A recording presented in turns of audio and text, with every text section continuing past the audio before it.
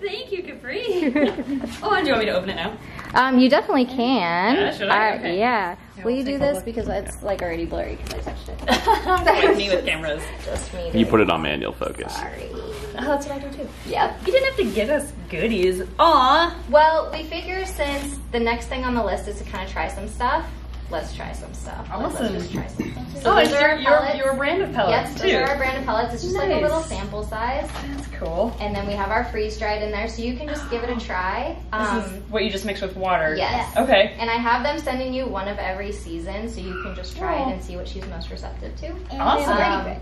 Yep, and there's birdie bread in there, which is great for diet conversion. So if We have used birdie bread she's before. like hard no on the pellets, you can make birdie bread, and usually it's a good Do you incorporate this into it? way to do it. Yeah. Wow. So you don't need to incorporate the pellets into this because this is already made with the base of our pellets. They're just powdered down. So it gets they used have to the no flavor? idea. Nice. It's hidden in there. Yes, and then you can tie in anything to birdie bread. So you could add something you know she already likes, like her old food ground up so that she recognizes the flavor. You could add crushed nuts if you know that's the only way to get her in. You could add fresh food. Like you can hide anything in birdie bread. Honestly, as long as it takes the form of bread, I think they'll eat it. Yeah. So that's awesome. Thank you so much. No problem. Like other goodies in Yeah, there's you have our chopsticks full in starter here. kit because we're going to try target training. We figured we would try tonight. cool. And, as soon as you said the word untrainable, I was like, challenge accepted. Right? Yeah. You can try your best. I don't know how far we're gonna get with her, but we'll see.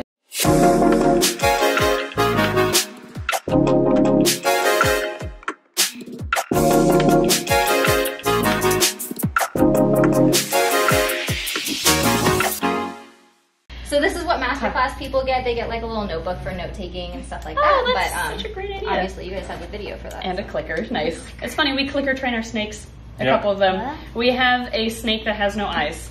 And he was given to us because he was rescued from a breeder because he had no eyes, he was discounted, but the person who bought him couldn't get him to eat, which is pretty common with snakes with no eyes.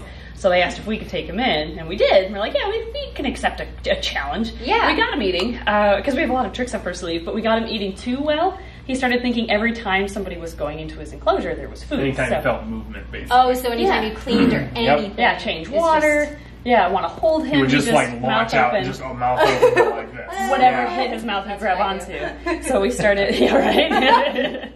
So first things first, we start with a treat test so we can see what Cheyenne is receptive to and what we can use for our target training session. We have a general idea from what they've been able to use in the past, but we always like to redo a treat test just to kind of see where a bird's at. Like humans, their taste buds can kind of change, and so do their favorite treats. So especially if you're doing diet conversion, those treats will really fluctuate then. So making sure you do a treat test. Now we show how to do this in our family-friendly parrot formula video number 1 because it's one of your foundational things that you should know. You should know what your bird likes first, second, third, fourth, fifth, however many treats you try to test out on them. You want to have a general idea of which treats to use in which order because it might really come to your benefit. If a bird is reluctant to do something, you're going to have to use a higher value treat, whereas if a bird enjoys doing something, like maybe it's the wave or some easy tricks, or it's just a person that it really likes, you may just use a lower value treat to maintain some of those behaviors. So a treat test is definitely necessary no matter where on the spectrum of training you're currently at.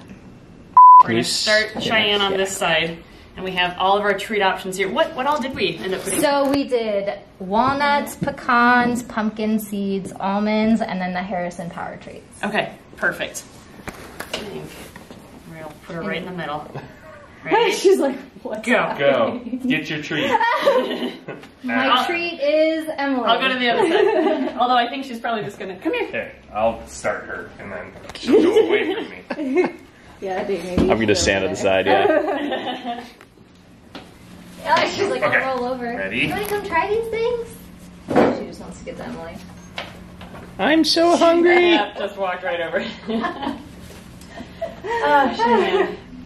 So, I mean, I think that even if we hand her these, she's probably just going to drop them at this point, just because the discomfort of the environment is too high, and you are comforting, and so that's all she wants.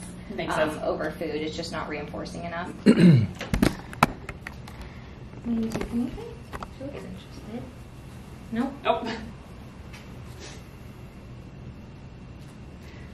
No, she's like, no, you're just handing me things I don't now it's a want. game. Now I get to play. Yeah. Okay, we discovered something. Jamie has been just handing her bits from each pile, and she's dropping everything except for Harrison's power treats and that was a walnut. I think I might have just tricked her though, because the last one was the Harrison's. I thought she'd get excited enough to just trust me and take the next thing. What if I put one of each like in my hands? We could try that. Yeah, maybe that'll work. That's the pecan.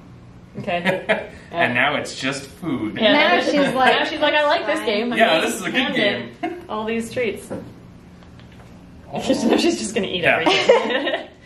From They're nothing. all tasty. They're all tasty. What was that one? That was the almond. Okay. The only one she hasn't eaten is like the pumpkin seed, which I mean, who I likes bet she these will things? now. Yep. There we go. She either doesn't want any of it or she wants all of it. Okay, so treat test tomorrow in between classes, and then right now just focus on getting a response with target training. Yeah. Okay. You understand target training, right? Yeah. I mean, I might do it differently though. So if you want to show me. Yeah. Let's grab some. Yeah, maybe show like just exactly how you would do it. Yeah, because we've been doing target training with an alligator, which is probably the same concept, but a little different than... Different application? Yes. Okay, yeah, let's do that. Cool. So the important thing with parrots is that you use the very tip of the target. So we're going to use the very, very tip of the stick. Okay. And the reason why is if they can reach the entire thing, they're more likely to grab it aggressively and break it, grab it and snatch it from you.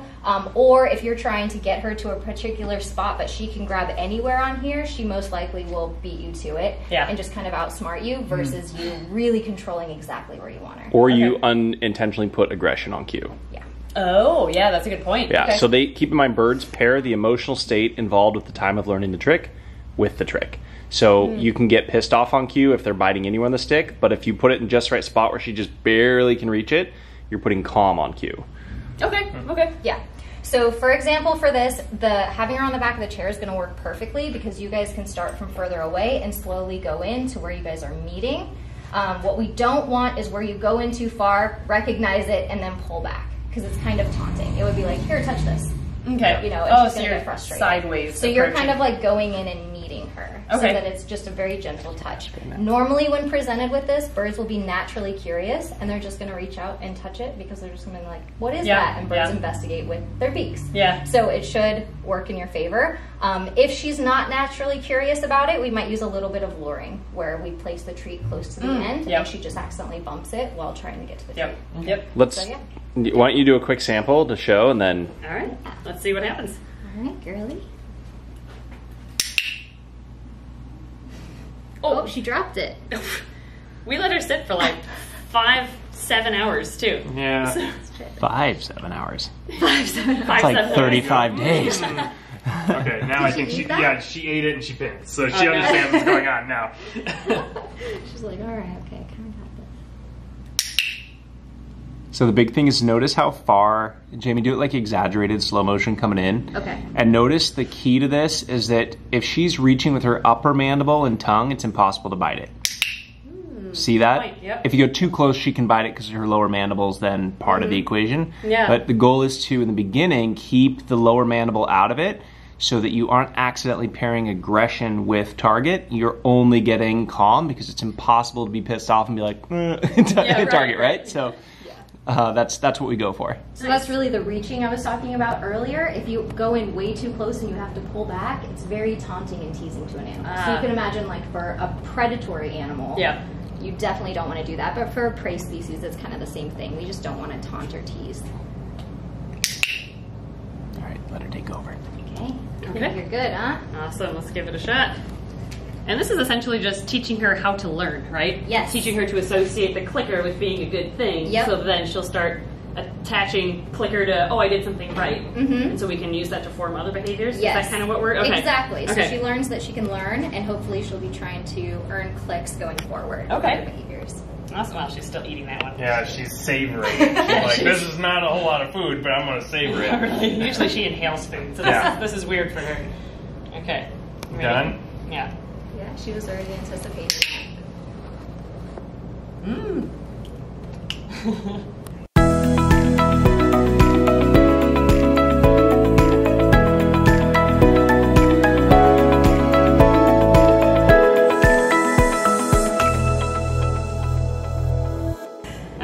Well, I think we're gonna practice this a little bit more and come back in a little while.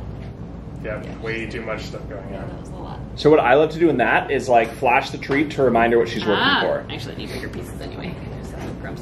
So if you get, like at this point, we're not 20 repetitions in where she's probably bored and tired of it or full. We're at a point where she's like, we know that she's likely to still want to eat, but there's a lot going on. You can just quickly remind her, and then that'll usually draw them back in. Yeah, so a little yeah. sneak peek. Okay. So it's not quite luring, but it's just like, hey, remember this? And then you get them re-engaged. Yeah. Yeah. Sorry, I was moving. And then Sam's here. Yeah. You're fine. It's just Sam. You know Sam. Oh. Nice. Is that good? So this time to clean up the next repetition, rather than having to hold it so long, let's say you were holding it for 10 seconds before you had her attention, wait 10 seconds longer before you present the stick. So we're going more at her natural pacing versus us like, come on, touch it, when she's not quite ready. Yeah. Yeah. So like from here, you're probably naturally getting ready to hold the stick. So let's count to like Wait 10, 15 seconds. Okay. Get her like re-interested and like, oh, what did I do to earn that? And And I would probably hold it a little further away than you have been. Okay. Just to see if she's willing to Make turn her- and reach. there you go, right there. Yeah, because she has the idea, hopefully, now. Give her a little reminder. This. Oh, she pinned. And if Just she- give me it. No? and go ahead and take it away. Okay. Okay, so failure is one of the most important things that most people don't implement into training. And so, especially with parrots, well, look at it this way. If you show up at every soccer game and you get a participation trophy, how hard are you going to try to get first place? Yeah. We don't want to do that with our birds, so we make sure that we intentionally allow 1 or 2 reps of failure for every success, up to 1 or 2. Not like you don't want to have more failure than success, but so then go ahead and try again. Okay. That's an okay distance? Yeah. Okay. And now let me flash it. Good.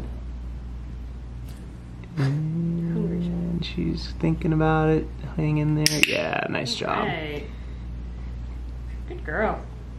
So I would normally probably end the session right about there. That's end on a good note. Yeah. Yeah. I remember that. We're starting to lose her a little, Yeah. Yeah. Okay. but that looks good. You're trainable. Trainable! Or luck. We'll find out tomorrow. I don't know. I have my doubts still. I don't think she's that bright yet. So yesterday we left off with Cheyenne, where we sent them home with some of our pellets, some of our seasonal feeding system, the freeze-dried version, and told them to just feed her the seasonal feeding for dinner. I know that Emily said she's a foodie, but normally when birds are on a really heavy diet as far as being full of fillers, excess fats and sugars and things like that, they appear like foodies, but they're really not. They're really just excited about all that excess fat and sugar in the diet. They may not be foodies for real nutritious foods like veggies or even healthy grains. So we'll kind of wait and see. I didn't get any messages from Emily last night. We had told her if she was nervous about anything and if Cheyenne wasn't eating or they had any concerns to message us, and we didn't get any messages. I'm hoping that means everything went smoothly, but I guess we will see how motivated she is. It was kind of funny because yesterday Emily invited us into Snake Discovery Zoo to see their alligator eat some shrimp. Whoa! Whoa! You're stepping what? I don't know. Oh my, There you go. Oh, that's Rex. That's Rex. and I was like, you know, I would love to see that kind of food motivation from Cheyenne. That alligator was stoked about that shrimp. So we'll see what we're kind of dealing with tonight, or today I should say. We have some master classes today, 2 classes, and I know Emily's going to be around for it, and in between we're going to try to work with Cheyenne and see what she's willing to do. So hopefully we get some more progress today. Mostly to convince Emily that Cheyenne is capable, and as capable as the other birds that Emily's had in the past. Distraction. Lots of movement. Good. If we can get like 1 step from her where she'll actually take a step to touch the target, Yes, I like this way. that will tell me that she is a little Right, bit what it more is. all in. I think about it. Not quite worth it. Yeah. Okay, so we might need to do a few more easy reps and then try again. But once we get them moving to touch the target, we know we're Good. You got rid of that type. And you could even see if she'll like really stretch to Yeah. hopefully work into a That doesn't induce a stretch. There you go. step. So you can Works. try it from in line with the perch, but like right here. Ah, okay. And then think of it as like, will you do it here? Flash a treat if she's not. Still won't. Meet her a little bit closer. Like really try to Push work that to get her boundary. to make that stretch. Makes sense. Oh, Just like, So, like, it's fun now. don't be making me work here now. you see it. So you still put Yes. it where she didn't have to move. And we're just not going to So why don't you take a step back, yeah, right there. Okay. Now don't move your feet. sitting down, being there, looking Come here. It's a good distance right there. Oh. Yeah, you just needed like encouragement. at her. Yay! Good girl. Remember this? Okay.